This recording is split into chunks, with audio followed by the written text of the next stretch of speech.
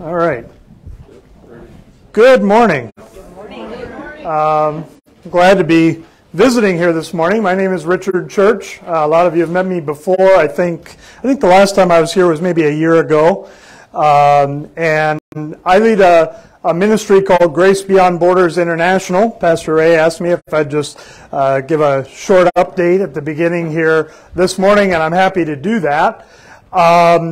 By the way, I think some of the young people here in your church have become pen pals with the children of one of our missionary families in the Philippines.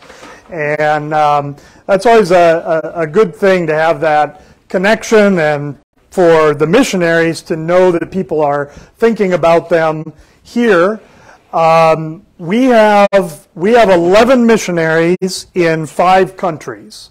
All right, so our mission fields are mostly in Southeast Asia, the Philippines, Indonesia, a country that I won't mention the name of it, Thailand. We do have work in Papua New Guinea as well, and then in West Africa, in Nigeria. And just give you a quick update on a couple of things going on in a few of our mission fields. In the country that I won't mention, a couple of our missionaries, we call them Paul and Sarah to sort of protect their identities, but Paul and Sarah were here in the U.S. for about 6 months. We didn't get an opportunity to come and visit here, but they visited a lot of churches around the country, and that was their first time. They're not Americans.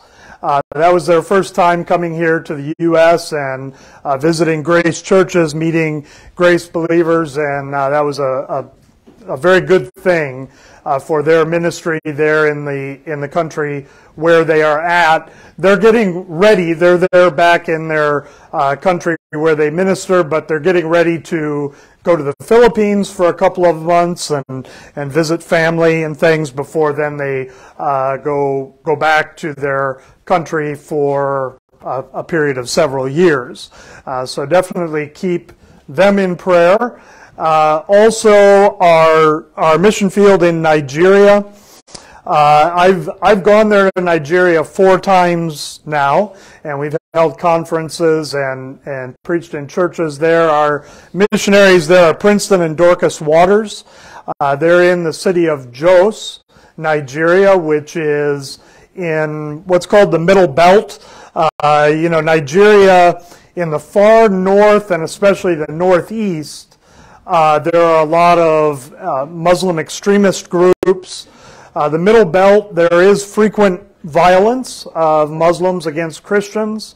That's something that they deal with on pretty much an everyday basis. About every week, it seems like, there's some kind of an attack against Christians there. There are not many Grace churches in Nigeria. There are a couple that have been planted now, and there's sort of a wider group of pastors that are learning the Grace message. And there seems to be, sort of what I tell people here is if you imagine kind of the most extreme Pentecostal charismatic church that you know of, every town kind of has that church that is the really extreme charismatic church. That's kind of the norm in the Nigerian churches.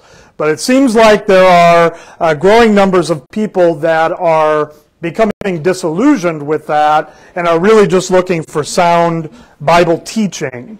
And there's a lot of things that have been happening in Nigeria that are concerning.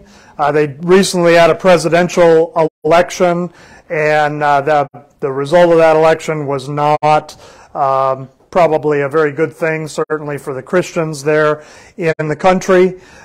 They've had problems with their currency, problems with gasoline shortages, lots of different problems there.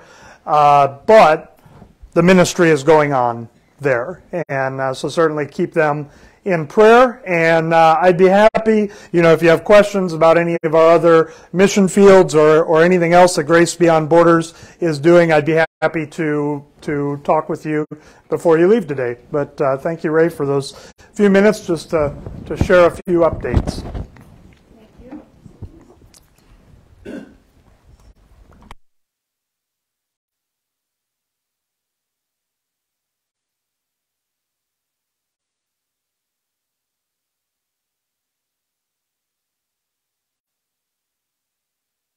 Good morning. Oh, everybody's here is here. First, announcements. Now you notice Debbie isn't here today. I came by myself. I'm a big boy. First of all, Trish, this is the last time. It's this Thursday, right? Okay. Ladies' night out, 5:30, March 16th, at the Mandarin House on Edison Street. Respond to Trish. Okay. Some other announcements here. We need to take down the chairs and tables today. Walking in here, the place was a mess. There's all kind of coffee spilled all along here, and so the last group didn't do too well with that. Debbie is not here today. She's teaching on henna at Sherwood. They had, Cynthia told her it's the last time I'll schedule you for a Sunday, but that's what they're doing there, and they're also going to do a mailing for the July conference like we did here for the April conference. So her title is Hannah, How Did She Do It? And we neglected to announce that next Saturday, which would be the 18th, this Saturday, is the annual Southside Conference in Chicago. Now, there's one paper over there that's multicolored there. There's the address on it. If you want to go there, that's Art Johnson's church. They're at 1250 West 119th Street, so that's pretty far south side, from 9 till 5 on Saturday. Debbie and I are usually there. We run the table, the book table. The theme is We Preach Christ and an exposition of Philippians. So you can get the address there if you're interested, or the phone number. And let's just have a word of prayer. Heavenly Father, thank you again for the time allowed to preach your word. Amen. Now, in everything give thanks. 1 Thessalonians 5:18. I'm going to do a short synopsis here, and then we're going to go on to quenching the spirit. So, we've been learning a lot of things about behavior, about churches, about us, and all that. And we're also preaching on another topic every third week on prayer, which is vitally essential. And we've talked about that little voice inside of you that you talk to yourself. Well, talk to God, instead of somebody else. Talk to him about your problems. And if that's, you're communicating with God. And the Holy Spirit, you're going to find out, is the connection to do that. So, in everything give thanks, for this is the will of God in Christ Jesus concerning you. So, in the Old Testament, we learn an important truth with David's three mighty men. Now, I'm not going to read this passage because of time, but I'll begin in 2 Samuel 23, verse 13 through 15. And 3 of the 30 chiefs went down and came to David in the harvest time unto the cave of Adullam. The cave of Adullam. And the troop of the Philistines pitched in the valley of Rephaim. Now, they were in a war.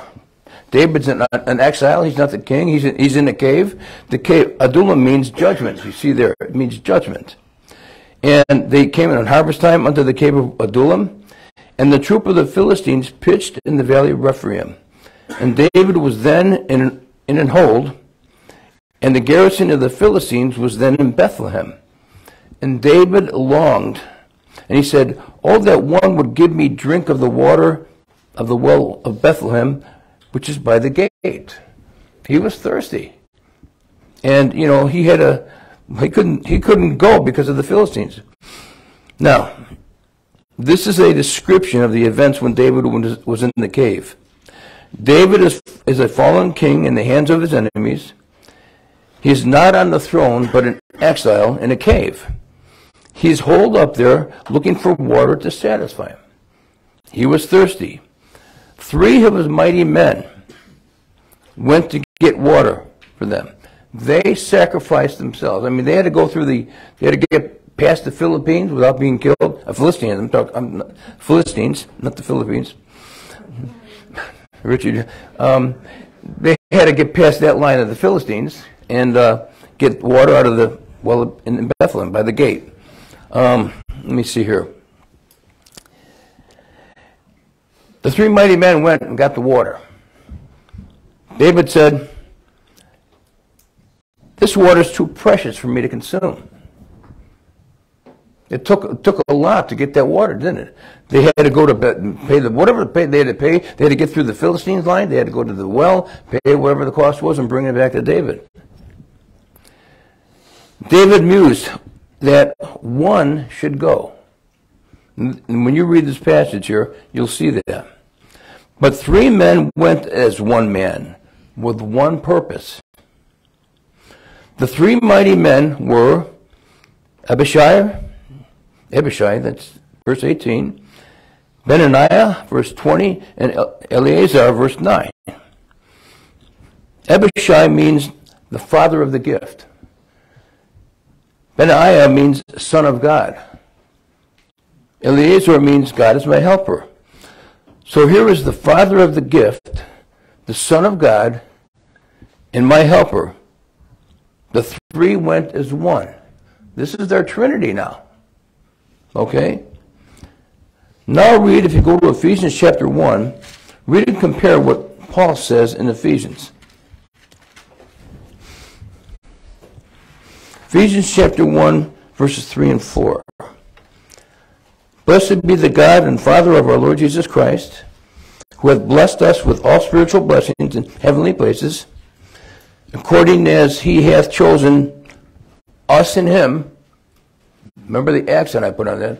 Us in him, not salvation, but preaching of the Jesus Christ according to the revelation of the mystery, the dispensation of grace.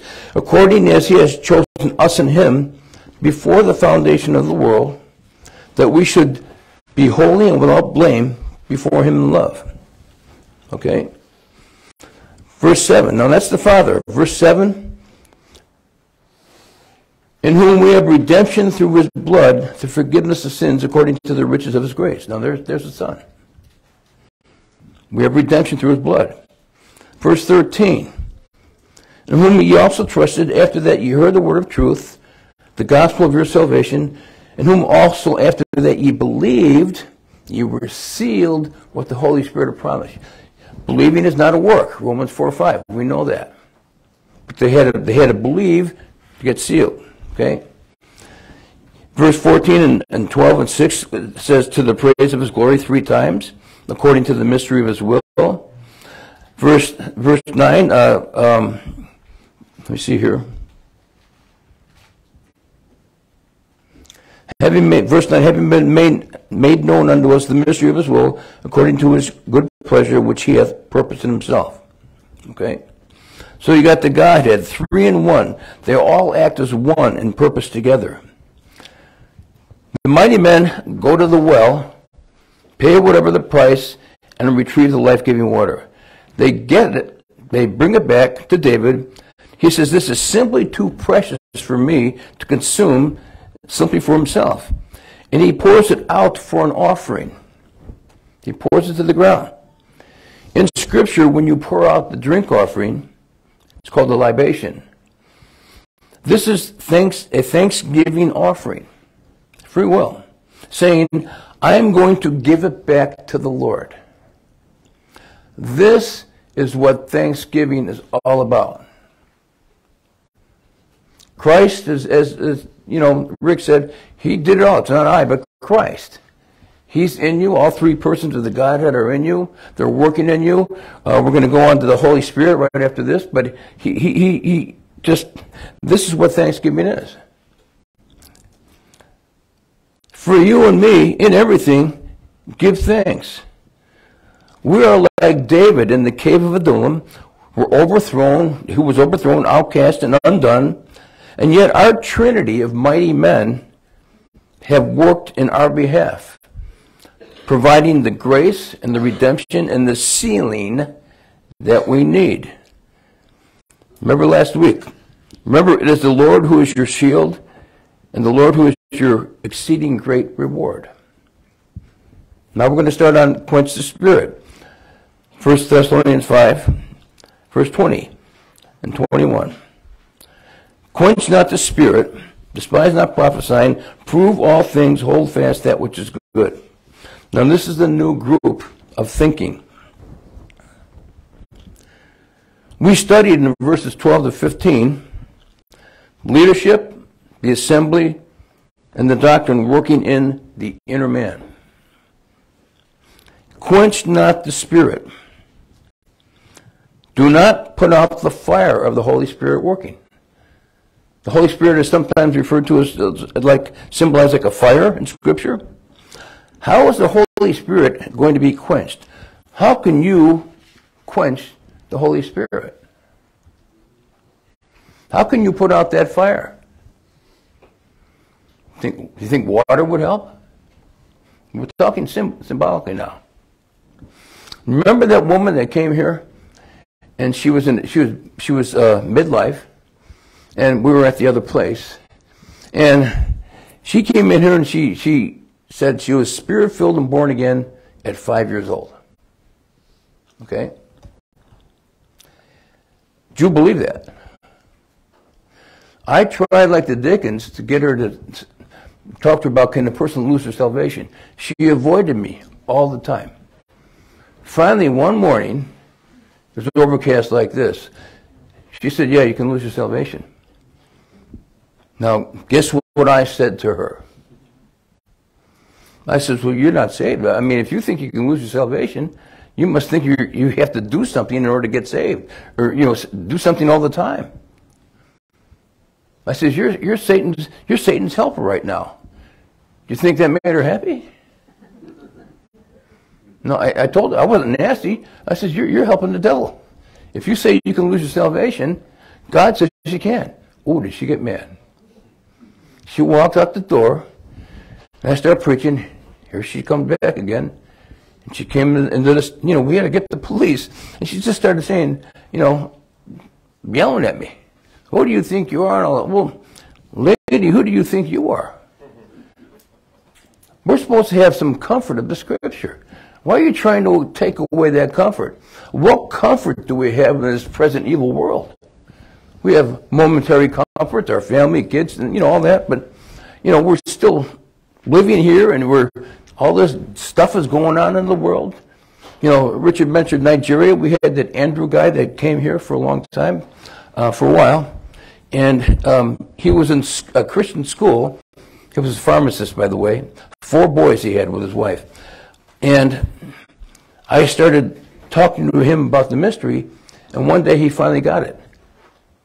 I said, you don't have to pay a tuition for this. You're going to get it for free. He was happy. And, and he was telling everybody, then he wasn't on too good a terms with his wife, so he was living alone, but, anyway, I miss him. He took he went to Philippines, Richard, by the way, and did some, he was a pharmacist. He did some medical work to help some people in the Philippines while he was here. Okay, where was I at? Quench. How do you put out the fire? Well, you can test all things against the Word. How is the Holy Spirit going to be quenched? Despise not prophesying. Despise not the teaching of His Word. So instead, verse 21, prove all things. Prove it. Test it against the Word. Okay? Hold fast to that which is good. Follow 1 Corinthians 14:1. Follow after charity. And by the way, did that woman show any charity? Didn't I show her a lot of charity all the time she was there? Then the one moment I realized that she thinks she can lose it. If you're teaching that to people, you are helping the devil.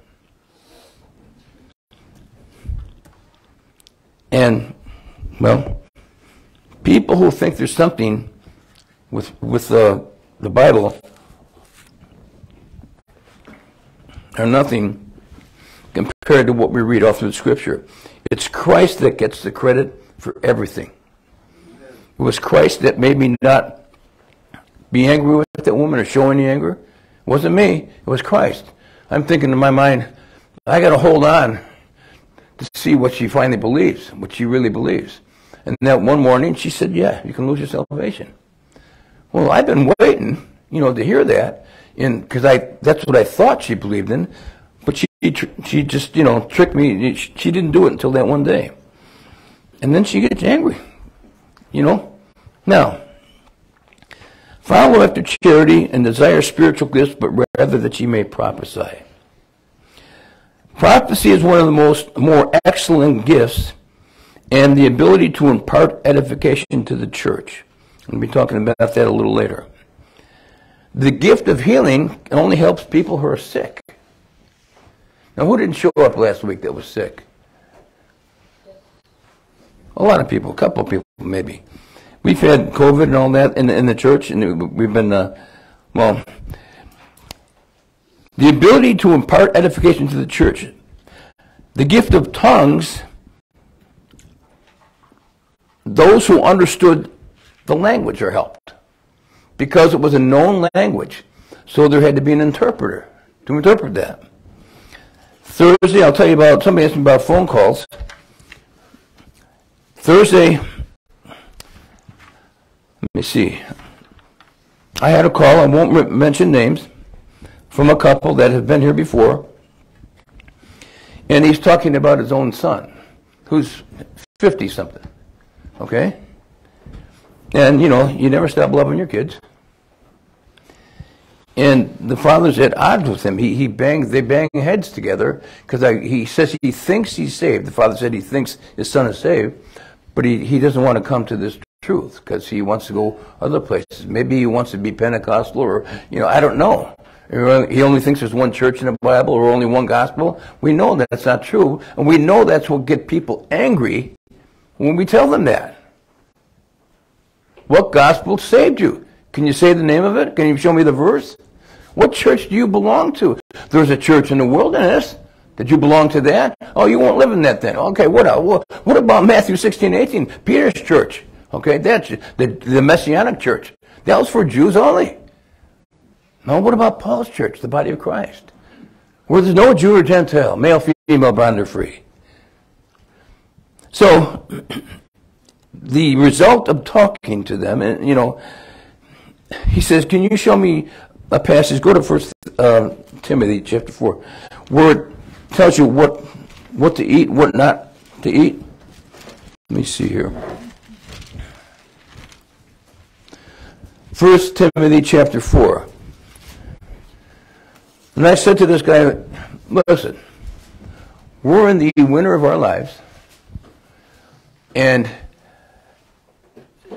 how do you want to be remembered by your children? Do you want to remember them to remember you as somebody that couldn't be approached, or that argued all the time? You don't have to win every talk or every argument. You don't have to force them to understand this. The best way you can get to him is change your dealings with him, your interactions with him. Don't respond this way, but respond this way. Do you have enough charity in you to do that? Again, how do you want to be remembered by your children? Very important question. And I brought him to this verse. I gave him a lot of other verses. Now the Spirit, verse 1, speaketh expressly that in the latter times some shall depart from the faith, giving heed to seducing spirits and doctrines of devils, speaking lies and hypocrisy, having their conscience seared with a hot iron, forbidding to marry and commanding to abstain from meats, which God hath created to be received with thanksgiving of them which believe and know the truth. For every creature of God is good, and nothing to be refused, if it be received with thanksgiving. For it is sanctified by the word of God and prayer. He says, well, that pretty well answers his question, okay? Because he had some hang up there. So I'm trying to give him some verses and some understanding, but the main thing is that, hey, admit that you're old now. You're in the winter of your years. You don't know how much time you have left.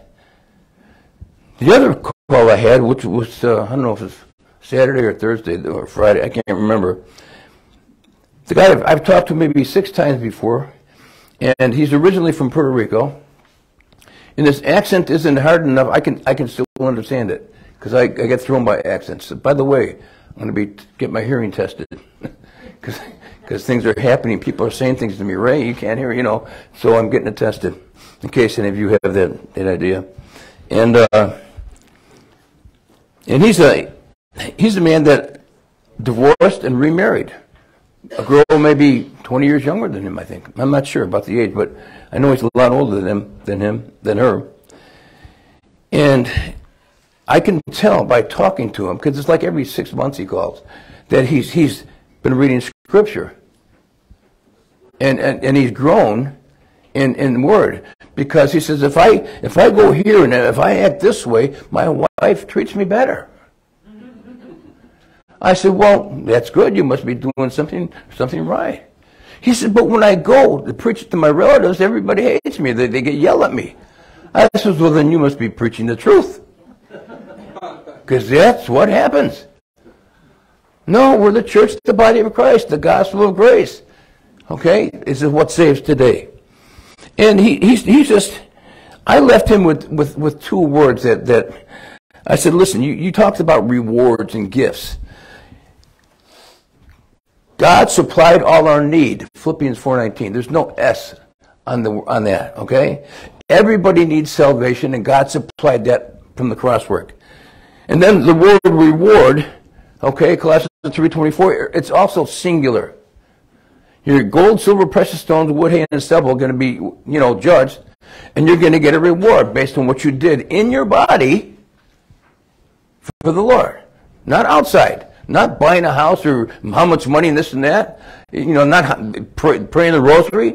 It's what did you do in your body? What motivated you to do this?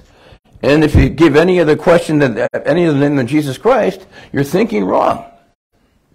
It's Christ in me.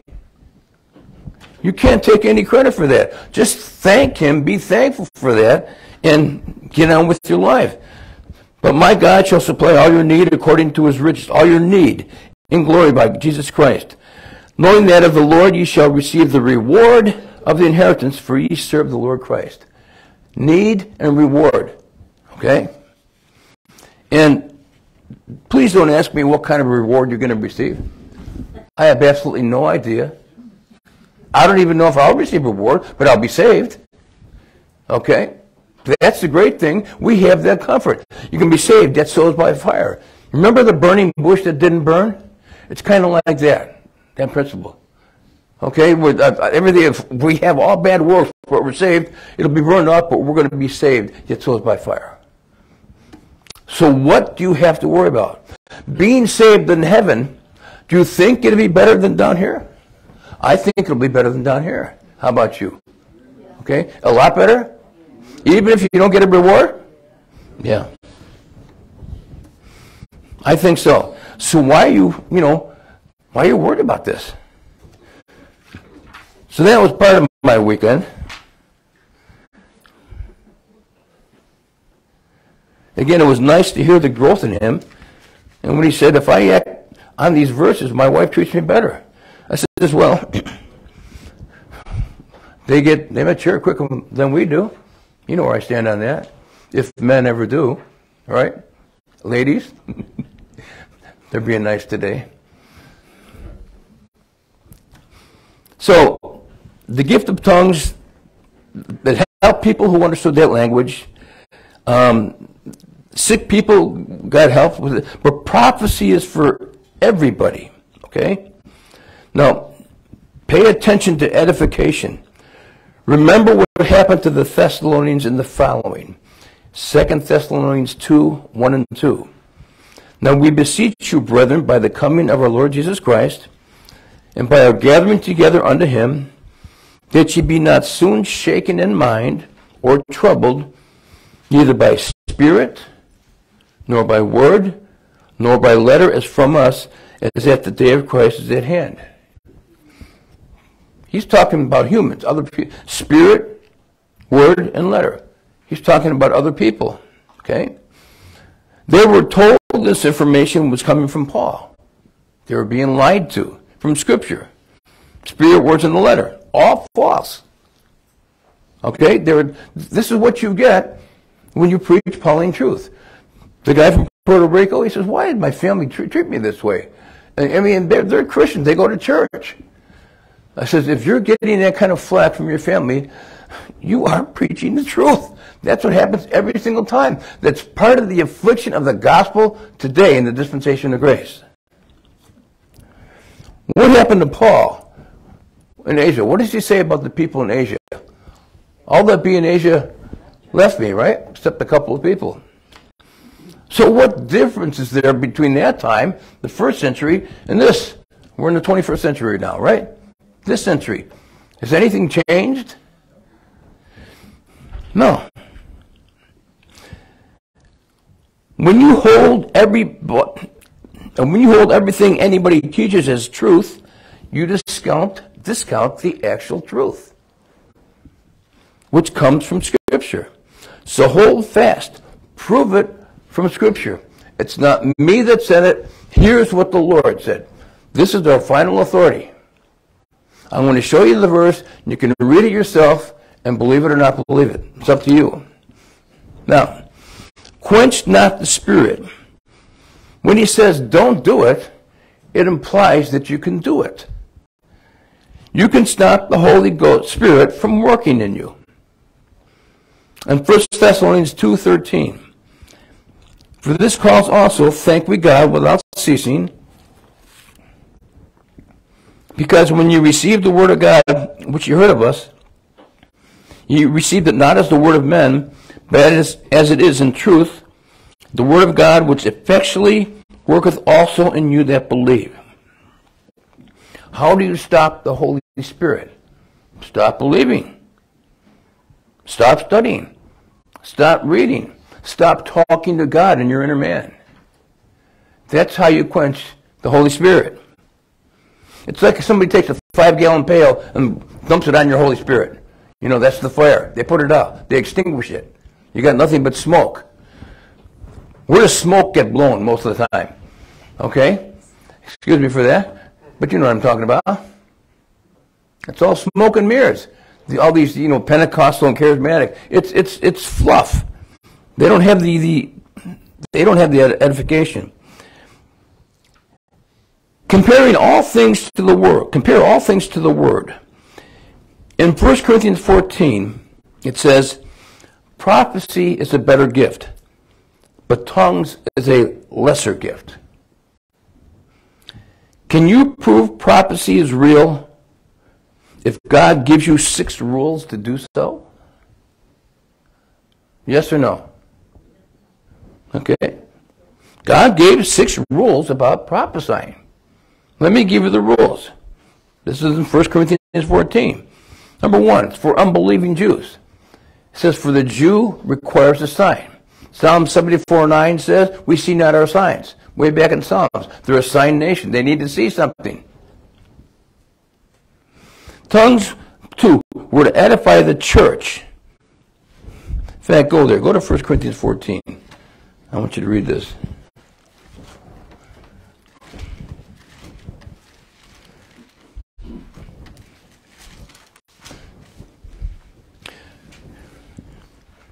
Tongues were to edify the church. Look at verse 4. He that speaketh in an unknown tongue edifieth himself, but he that prophesieth edifieth the church.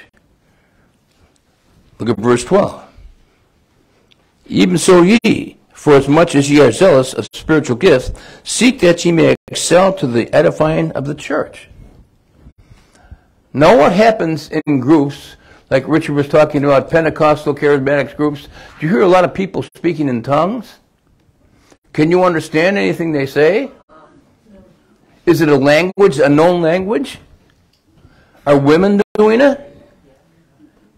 That's the last rule. No woman should be doing that. Let me go on with the other rules here.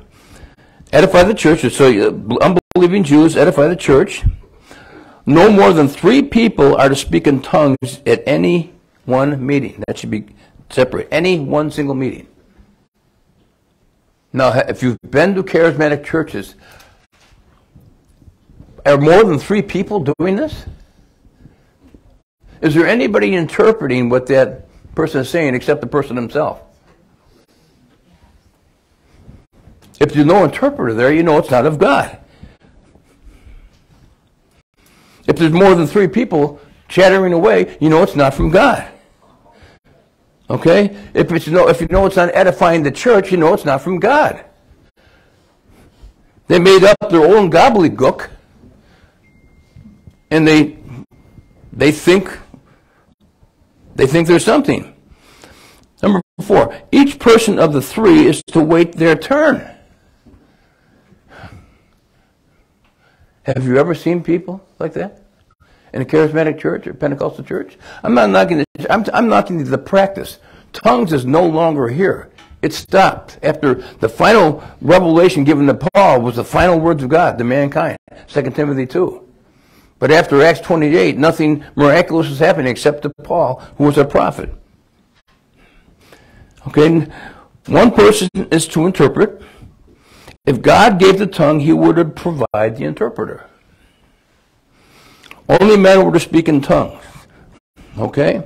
Verse 35. 34.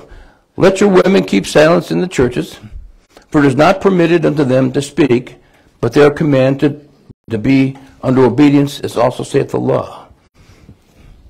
This has nothing to do with the quality or the character of a woman, just the order that God wants to see. Verse 35. And if they will learn anything, let them ask their husbands at home, for it is a shame for women to speak in the church. I'm talking about tongues now, okay?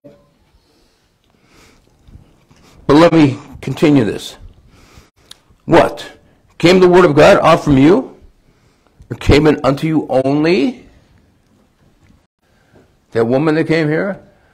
I'm spirit-filled and born again since I'm 5 years old. Can you show me the verse with your name in it? Show me a verse with your name that says God told me this. And I also want the year, month, another, month and day in the year. If any man think himself to be a prophet or spiritual, let him acknowledge that the things that I write unto you are the commandments of the Lord. Debbie asked me yesterday, is there a verse in the Bible where it says prophet, that Paul's a prophet? I said, I brought it to this one, and I said, this one shows he's a prophet. But no, I want prophet, singular. Well, you can't find it. But you get things like this, you know he's a prophet. If any man think himself to be a prophet or spiritual, let him acknowledge that the things that I write unto you are the commandments of God. But if any man be ignorant, let him be ignorant. God's going to give you what you want. Wherefore, brethren, covet to prophesy, and forbid not to speak tongues, let all things be done decently and in order. So in other words, God is not the author of confusions. What you have is these Pentecostal charismatic churches, and whatever they do there, it's confusion. It's not edification. They're operating on emotion. And when you get saved, you have a lot of emotion. Craig back there, he's teaching himself by watching other people. And that's how you learn. You know what I mean? You learn how to fight with people. He's getting a lot of negative people talking to him, but he wants to know how to answer them better. I said, that's one of the first things you do when you first get saved. You watch the 700 Club or stuff, Jack Van Impe or something like that. He says, that guy's not, that's not right. Because you finally know from Scripture that there's a lot of duplicitous conduct going on in the church. And you can, now that you understand, now that your mind's been open, your heart's been open, more so, now you can see it. Wait a minute.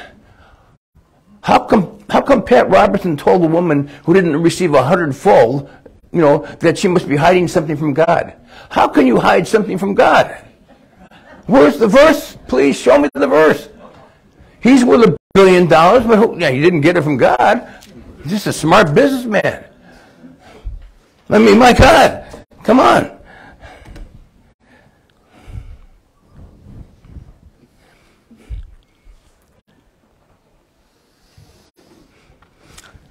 The truth of God's word crowns out the false. 2 Timothy 1:6 says, Wherefore I put thee in remembrance, that thou stir up the gift of God which is in thee by the putting on of my hands. Now, and this happened when they put the hands on Timothy. It was during the Acts period. These things were going on, miracles and signs and wonders, because the Jew requireth a sign. In the book of Acts, he's trying to get the people to realize that the first half is mostly about Peter and the fall, their spiritual fall. Then Paul comes on the scene in chapter 9, and from verse 15 on, it's Paul. It's a Paul show. There's a transition. Israel is given a year to see whether or not that the leaders would believe that Jesus Christ was Messiah. And they didn't. And they, instead of the prophesied wrath, what talked about in Matthew 12, he ushered in the dispensation of grace, which was a mystery, only known by God the Father. God the Son knew it sometime too. But today,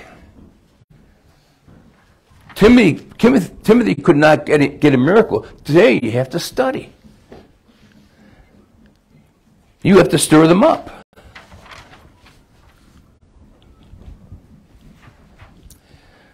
Second Timothy 1:7-8.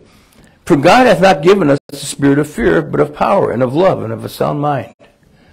Be not therefore ashamed of the testimony of our Lord, nor of me as preacher, but be thou partaker of the afflictions of the gospel, according to the power of God. Guess what? You're going to be afflicted. And if any one of you come up to me and tell me, I was talking to this group of people and they started getting angry. Christians, they shouldn't be that way. Or if you're preaching Paul, they're going to be that way. They don't know Paul. I know you must have preached to them the truth. You don't have to tell me.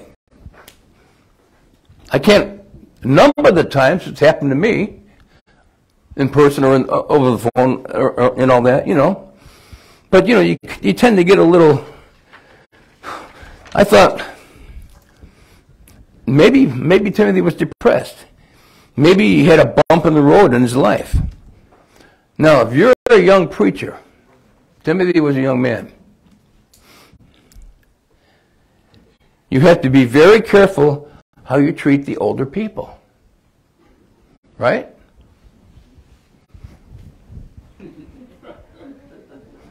Okay? Very careful. I won't mention names. Okay? You have to keep your sense of humor too. But very careful. Because when you get older, I know you guys know what I'm talking about.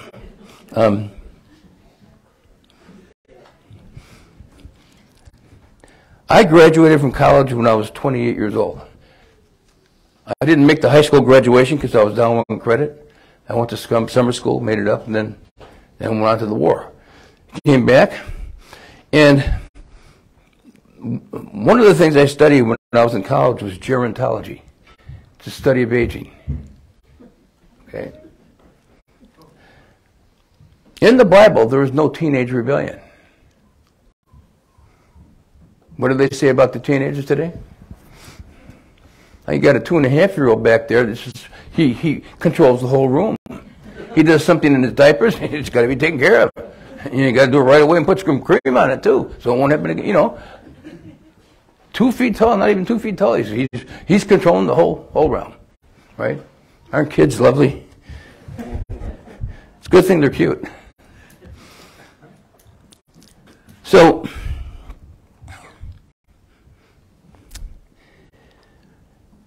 I had the pleasure of going, when I started to go to Shorewood, when I started grade school of the Bible at 43, of seeing some young men. They were young. Charlie, he was like 7 or 8 years old, and now he's married and got 5 kids. I had the opportunity to see these young men grow into adulthood and not have any problem in the teenage years. Because you don't have to have that if you have the message, if you have the truth. And I was just stupefied. I think, they're that old and they're acting like this? Geez, I'm glad I don't have to tell you what I was doing at that age. You know what I mean? Because we had nothing. And I've seen this with my own eyes. It's one of the benefits I feel of getting saved. All are upstanding men, married, kids, etc. Then I remembered an old saying I've heard. There's an old saying, an old expression about getting old. Youth is wasted on the young. If I had known then what I know now, things would be a lot different. Right?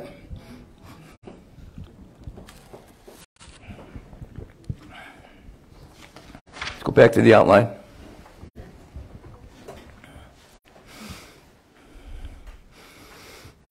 You can put the fire out in the assembly if you neglect feeding them sound doctrine.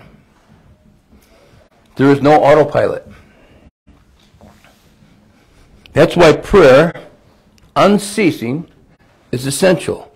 Live in the conscious reality of who you are in Christ. Walk by faith in the details of your life. Neglect not. Stir up. Be fervent in the Spirit, Romans 12:11 says. And there's other ways to quench the Holy Spirit. Ephesians 4:30. And grieve not the Holy Spirit of God. Acts 7:51. You do always resist the Holy Ghost, as your fathers did, so do ye. Isaiah 63:10. But they rebelled and vexed his Holy Spirit. If the Holy Spirit can be grieved, resisted, and vexed, this shows us that the Holy Spirit is a person. He does not like to talk about himself, but it is important to know who he is.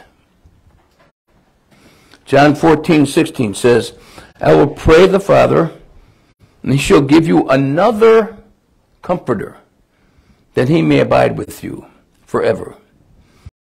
Now the word comforter is used 6 times in the Bible. The word advocate in 1 John 2:1 is the same word as comfort. And I give you the verses there. The pronouns are he and his. You know, in the Greek, the Holy Spirit is normally treated as neutral in the Greek. But here he's specified as a comforter. Okay? Okay? He's coming to replace another person. He's the comforter, but the important word here is another comforter. He's coming to replace another person. That would be Jesus Christ. 1 Corinthians 2:10. But God hath revealed them unto us by his Spirit. For the Spirit searcheth all things, yea, the deep things of God. The Spirit of God has knowledge. He can search and he can reveal truth. People can do that. All these characteristics are characteristics of a person. Revelation 3:6 says, the Spirit saith unto the churches, the Holy Spirit speaks. Galatians 4:6, like Jesus, the Spirit speaks, crying, Abba, Father. Romans 8:26, the Spirit maketh intercession, like Jesus does in Romans 8:34, who also maketh intercession for us. Romans 15:30, for the love of the Spirit. You get the point here. He is a person. He can love or be grieved. He does things people do. He intercedes. He gives testimony. Speaks. Teaches. He is a person outside of the Father and Son. Genesis 1:26 says, and God said, let us make man in our image. Deuteronomy 6:4, this is a good one. Hear, O Israel, the Lord our God is one Lord. Now, the Hebrew word there, echad, means compound unity versus yashid. Okay? The doctrine of the Trinity. How many of you have been yelled at for believing in the Trinity? We're spirit, soul, and body, right? We're three-partite. Well, some people just think we're two-partite. We're three-partite, right? It says that. The word Trinity, like rapture, is not found in Scripture, but is definitely revealed and illustrated. The Holy Spirit is not the Father dressed up in a different costume. They are three persons, the Trinity, with three different roles in the Godhead. 1 John 5:7, that a lot of newer Bibles take out, it says, "For there are three persons, there are three that bear the record in heaven. For there are three that bear record in heaven, the Father, the Word, and the Holy Ghost, and these three are one." A lot of newer Bibles take that verse out. Somebody wrote something that thick about that it should be in there. You know, what does it say in John 1? In the beginning was the Word, and the Word was with God, and the Word was God. The words that I speak to you, they are spirit and they are life. And the Word became flesh. Capitals. So there was God. In the beginning was the Word, and the Word was with God, and the Word was God. You just can't, I mean, go to Hebrews chapter 10. Hebrews chapter 10. And I think this part is taken out of Catholic Bibles.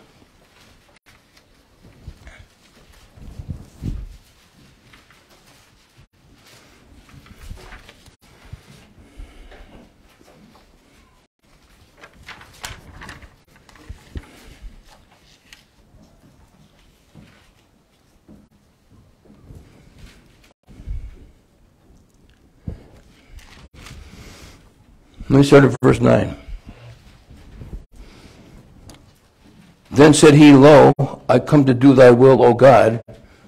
Okay, Jesus Christ talking to the Father. He taketh away the first, that he may establish the second. By the which will we are sanctified through the offering of his body, of the body of Jesus Christ, once for all. How many priests are there on Sunday mornings doing the Eucharist thing? You know, sacrifice. They put a piece of bread on your tongue if you want to take communion. And every priest standeth daily, ministering and offering oftentimes the same sacrifices, which can never take away sins. How many rosaries do you have to pay to get any effect on anybody or anything? How many candles do you have to light? How much candy can you not eat to please the Lord on Lent? I mean, come on. But this man, after he had offered one sacrifice for sins, one sacrifice for sins, plural, forever, sat down on the right hand of God, from henceforth expecting till his enemies be made his footstool. For by one offering he hath perfected forever them which are sanctified, whereof the Holy Ghost also is a witness to us, for after that he had said before, the Father wills, the Son works, and the Holy Spirit witnesses. The Holy Ghost.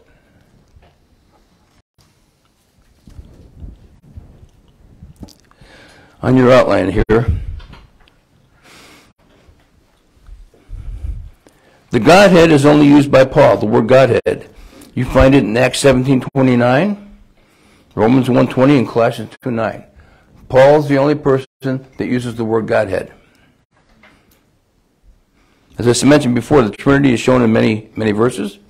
In 2 Corinthians 13, verse 14, the grace of the Lord Jesus Christ and the love of God and the communion of the Holy Ghost be with you all.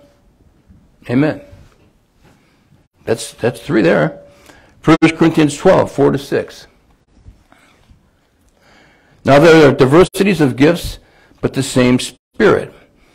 There are differences of administrations, but the same Lord.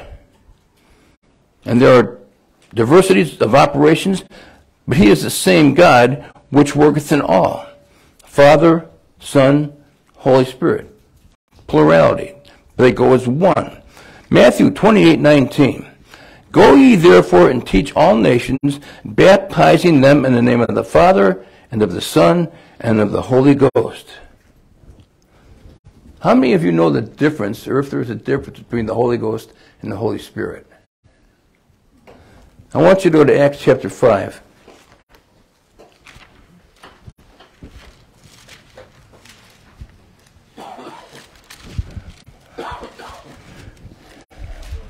Remember now, Acts is a transition book. Still talking about Jews here. Acts 5 verse 1. But a certain man named Ananias with Sapphira, his wife, sold a possession. Now, they sold a possession, they only said, they lied about the money they got. And he kept back part of the price, his wife also being privy to it, and brought a certain part and laid it at the apostles' feet. But Peter said, Ananias, why hast Satan filled thine heart to lie to the Holy Ghost and to keep back part of the price of the land? Now you see these tables here we have to break down? Can I lie to a table? No. How can you lie to an inanimate object? He said he lied to the Holy Ghost. He's a person. Father, Son, Holy Ghost. This is an inanimate object. The clock here. Can I lie to this? I can change the time if I want. Make you think it's a different time, but I can't lie to it. It doesn't talk back.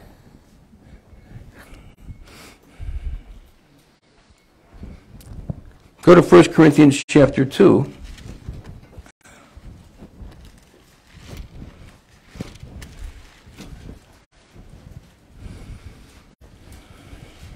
Let me just read you 13 and 14.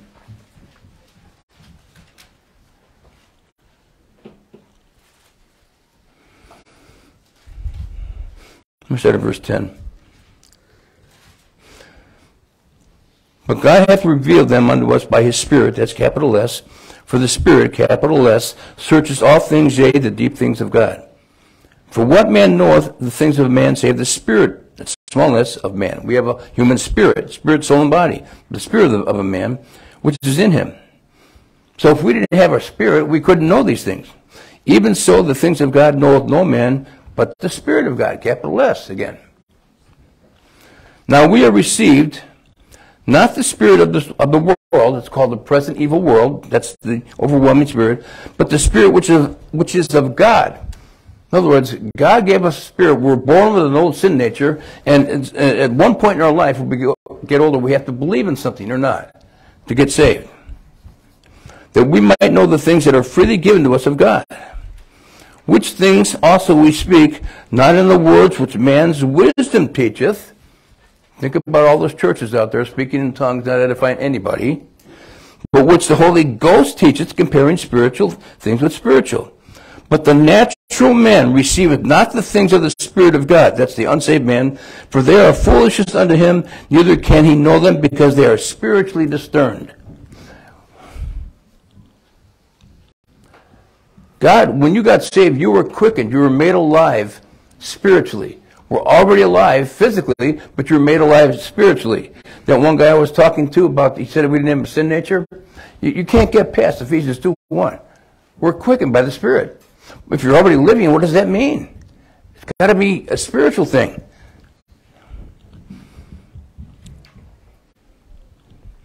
So you got the difference in the ghost and the Spirit. You could say that the Holy Ghost would be the person, and the Spirit would be the influence. But it's interchangeable. But that's what I thought, because I looked up, he lied to the Holy Spirit, but you go to Hebrews 10, the Spirit teaches, the influence. Luke 3:21 and 22. Now when all the people were baptized, it came to pass that Jesus, also being baptized and praying, the heaven was opened, and the Holy Ghost descended in a bodily shape like a dove upon him.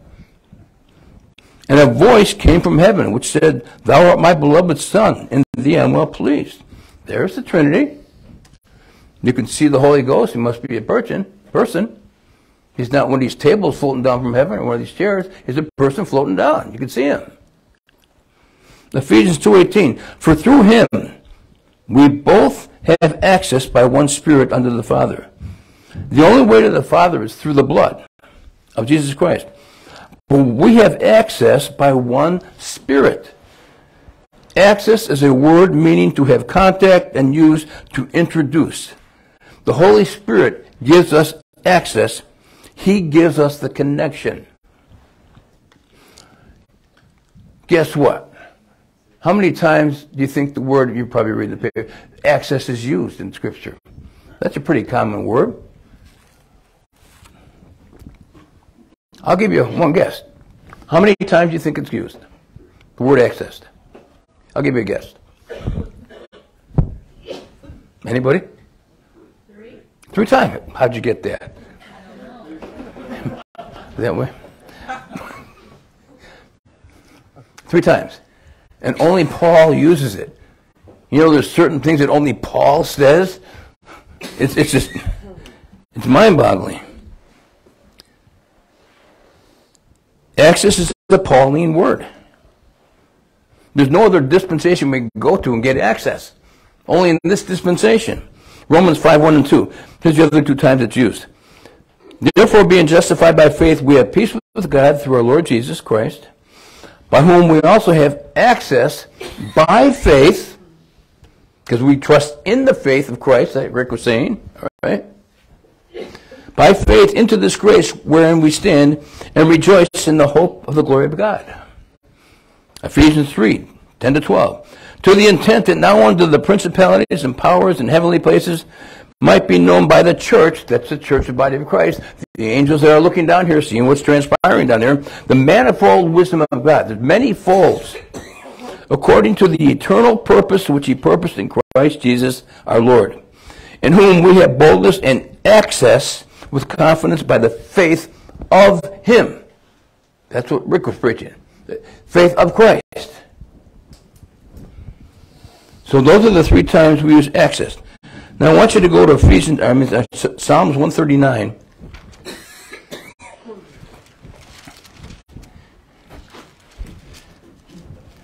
Psalms 139 and, let me see, Acts 17. I want you to see these 2 verses. Just bear with me a little while longer.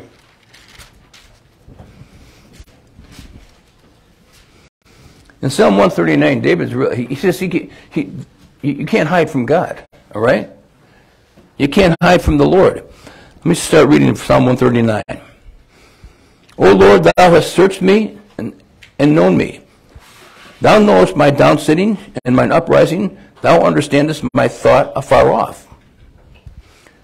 Thou compassest my path and my lying down, and art acquainted with all my ways.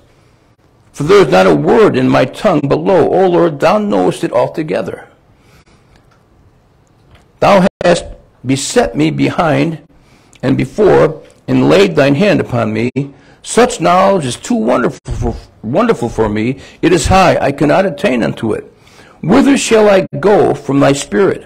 Whither shall I flee from thy presence?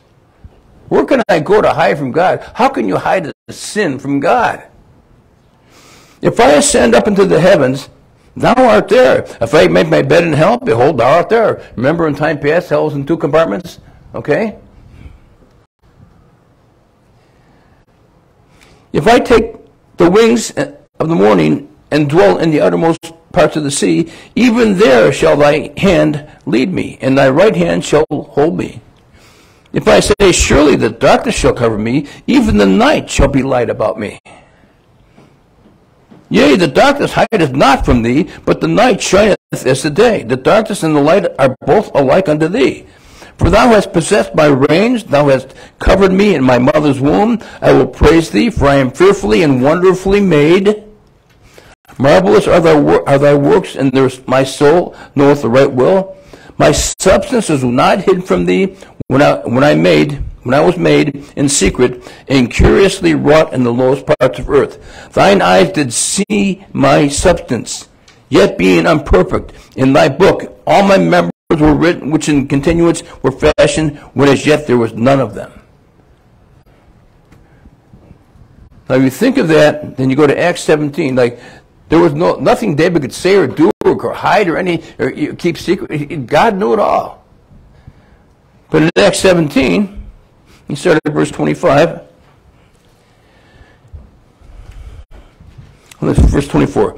For God that made the world and all things therein, seeing that he is Lord of heavens and earth, dwelleth not in temples made with hands. That's why you see these big cathedrals. They build these big churches. They're thinking they're doing God a favor, or honishing, or, they're taking other people's money to do that. Neither is worship of men's hands as though he needed anything, seeing he giveth to all life and breath and all things. I think God needs a temple. And I think it's got to be around $5 million. Let's see how much money I can raise, how big of a steeple I can put up for the guy. And hath made of one blood all nations of men. So what's good for David is good for us. We can't hide from God. For to dwell on all the face of the earth, and